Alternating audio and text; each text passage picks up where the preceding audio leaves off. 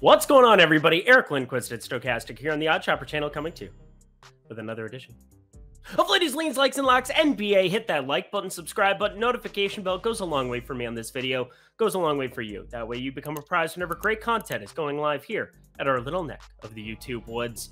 On Friday, ended up having some good stuff from this Denver game. It was all the way around good. Jamal Murray over points, Kevin Durant over points, and then we ended up on Nikola Jokic triple-double because, of course, if he's nearly plus 300, you hammered that to the moon. We'll talk about that and all the other fixings here at DraftKings Sportsbook and everywhere else in the entire industry. But bet $5, get $150 instantly. Oh, that's great stuff, obviously. Then you've got Jokic.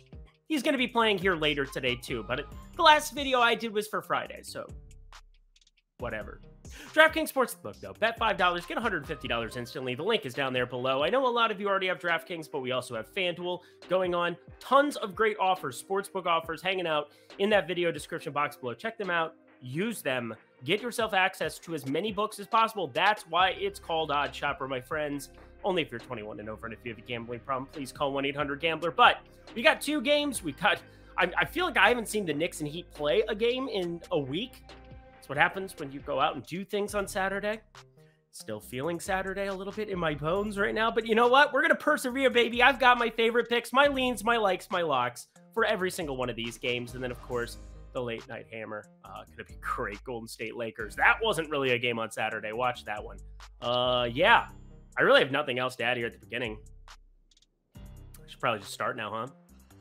You don't want to hear me talk?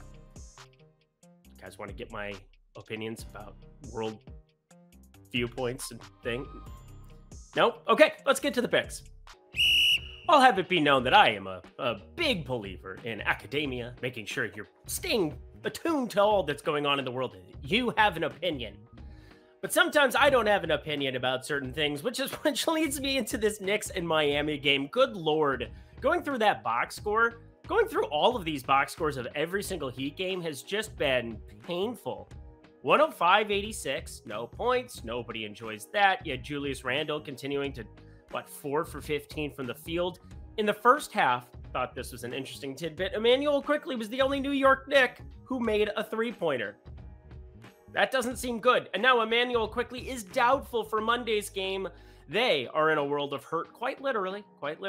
They had, Julius Randle couldn't play at the beginning of the series. Then he gets in. Jalen Brunson gets dinged up. He continues to play through injury, playing 38, 40 minutes a night here. So good stuff.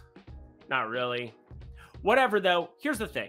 We're just going to start with the lean right off the bat here. The Knicks are still going to be my lean if you made me pick a side in this one. I don't have any play whatsoever in terms of the spread.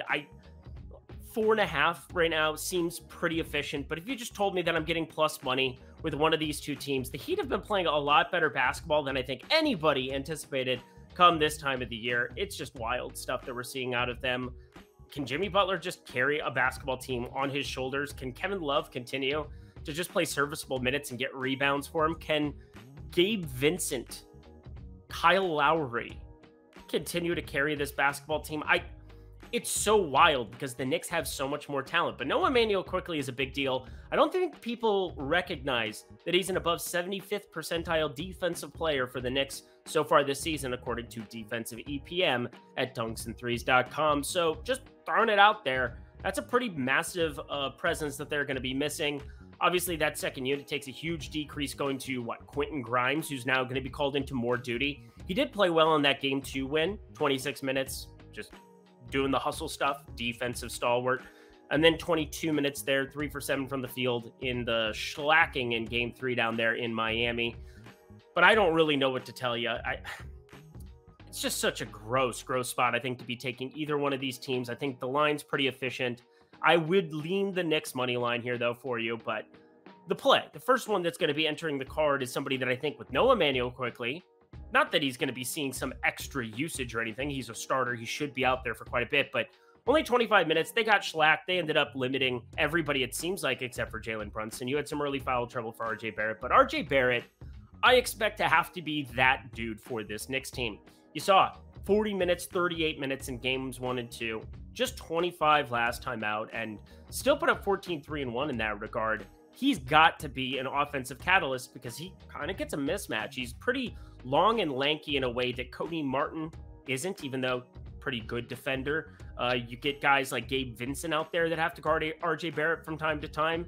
And now with no Emmanuel Quickley, even when that second unit comes around, I mean, Quentin Grimes definitely is not going to be shooting the ball at the kind of a clip that Emmanuel Quickley is. Just a foregone conclusion, just a fact. It is what it is. So I think RJ Barrett, you take the entire portfolio, 26.5 PRA is the number. It projects out really nicely over at oddshopper.com. That's always nice to see when you start doing a market-based approach. You see where the lines are at other spots, and well, this is near the top of the board for us, and I 100% agree with that. Have them from a projection standpoint closer to 29.5. That, my friends, is a good enough cushion at 26.5 PRA. You can get involved in a lot of ways. It's just basically a play on those minutes. All right, y'all, but I do have a lock play for you, and it's actually a total. That's kind of wild to me overall. Should probably pull up my index considering I had that whole thing fired up, and I want to.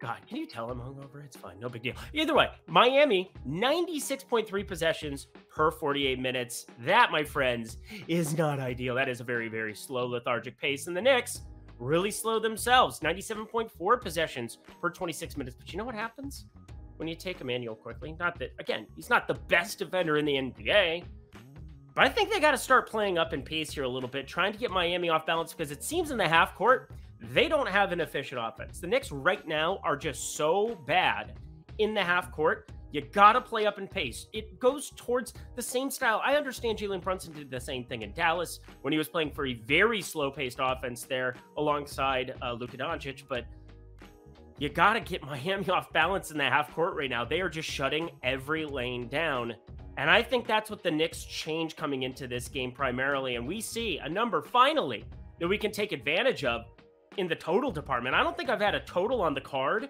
the entire playoffs. Producer Alicia, is that true? I don't think I have. 206 though, my friends, 206. That needs to get fired over. Yeah, I get it. These are two teams that are defensively first. They have not been putting up a lot of points throughout this series. Came off of a game where the Knicks couldn't eclipse 90. That's not good. But 105, 111, 108, 101, even both of those in game 1 and 2 would be over of this total. And that, my friends, puts it on the card over 206. Only a one-unit play, but my favorite play from Knicks Heat.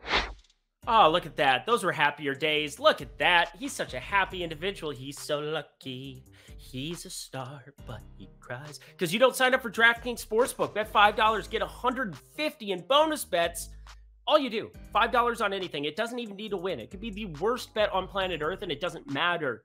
You're going to get $150 in bonus bets. You simply go to the video description box below. You click on that link, sign up at DraftKings. Takes you about 2 minutes to do so, and you will get $150 in bonus bets when you deposit and play $5. $5. We can't do the footlong song anymore because that's canceled.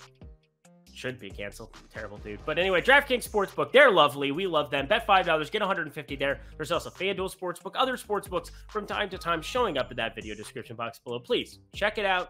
Sign up for it. Get exposure to these other books so you can be shopping for the best lines, and you don't have to play exorbitant juice. You can always find the best book for the best line available. Alrighty. Oh, that's only if you're 21 and over. And if you have a gambling problem, please call 1-800-GAMBLER. All right. I know we are all looking forward to this next game a lot more than the first one. Let's get to Warriors-Lakers.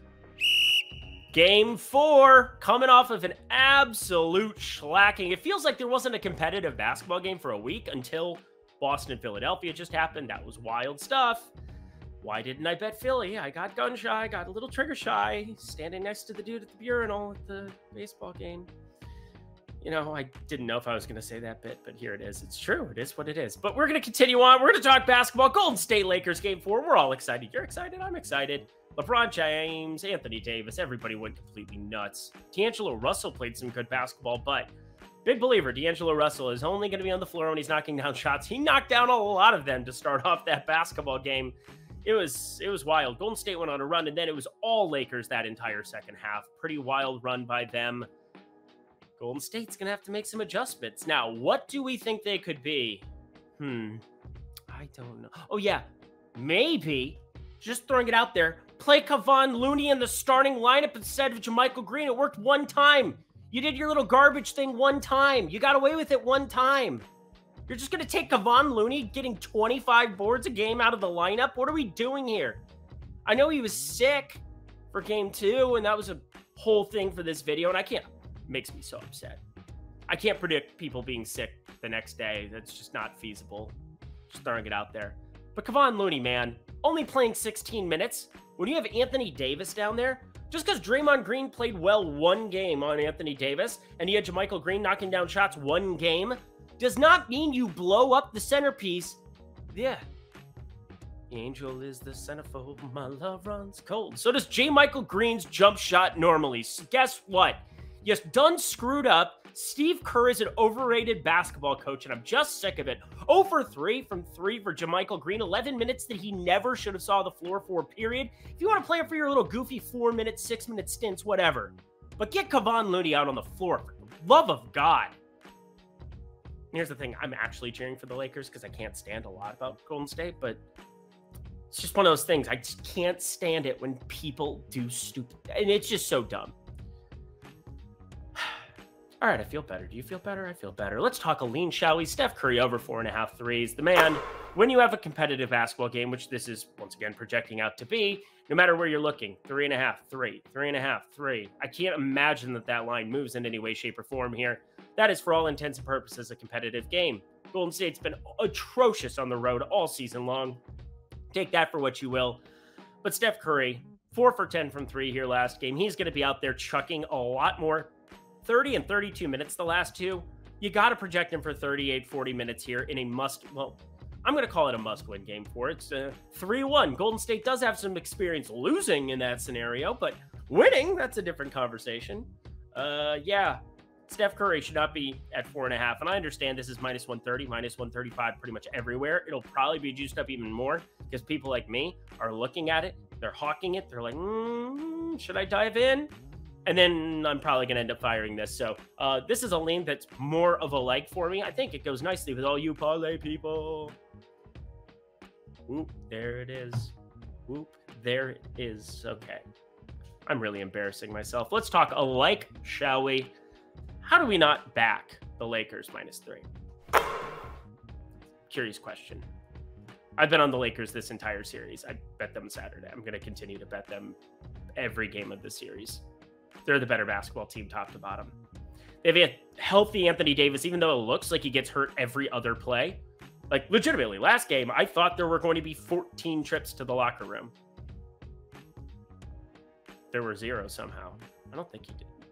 Whatever. He looks like he gets sniped from the top row every single time he's underneath and Draymond Green elbows him. And, maybe Kevon Looney will actually guard him this game. One can hope. One can dream. So dumb, Steve Kerr. But 32 minutes of Steph Curry, not something you're going to be expecting there. Going to be expecting 38, 40. I expect a more competitive game, but Lakers minus 3 has to be the spot.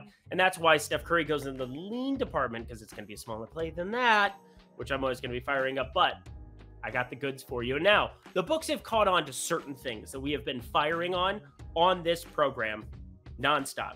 Whether it was Anthony Davis, blocks plus steals, 4.5 is now minus money most places. We're talking crazy moves in some of these lines because, again, Anthony Davis is going to be out there blocking shots, getting steals, doing nonstop defensive things when he's on the floor. And it just seems like books were really slow to react to that. We were able to take advantage of some really good numbers, and now they're washed. But this number is still phenomenal, and it's my favorite play for the entire day, and it's actually going to be something... I mean, I've betted every single game of this series. Do you remember Game 1? Dennis Schroeder, my lock play. What was that line? 6.5 minus 110. He's now at 9.5, and it is still going in the lock category. I don't understand what books are looking at with Dennis Schroeder in these minutes. He averaged 12 points per game during the regular season in 29 minutes per game. I get that adjustment. I get why it's adjusted to 9.5, but 9.5 with plus money here. It shouldn't be the case in this series. He played 31 minutes in the only competitive game of this series. He is sharing the floor in a lot of times with D'Angelo Russell, and that gets me extra encouraged because it seems as though, I mean, Austin Reeves did a lot of heavy loading for this team. He's having a tough time, whether it's Andrew Wiggins out on the floor, some of these other guys. He just hasn't really gotten his footing in this series. Maybe a more difficult matchup than anticipated for him here. And that's opening up, I believe, more minutes for Dennis Schroeder coming down the pipeline very soon. He's only had to play 19 and 20 minutes the last 2 games because one was a 127-100 blowout in game 2. Golden State just dominated.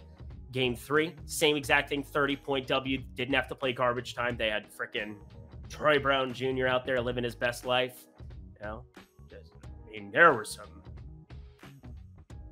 goobers out on the floor in crunch time. That was kind of fun. Why did DiVincenzo close for Golden State? Somebody explain that to me. He's actually playing meaningful minutes.